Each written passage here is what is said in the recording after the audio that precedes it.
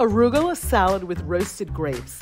You'll need 2 cups of seedless red grapes, 2 rosemary sprigs, 2 small red onions or shallots, 2 bunches of arugula or spinach or both, sea salt and black pepper, Greek extra virgin olive oil, red wine vinegar or balsamic, crumbled Greek feta, and walnuts.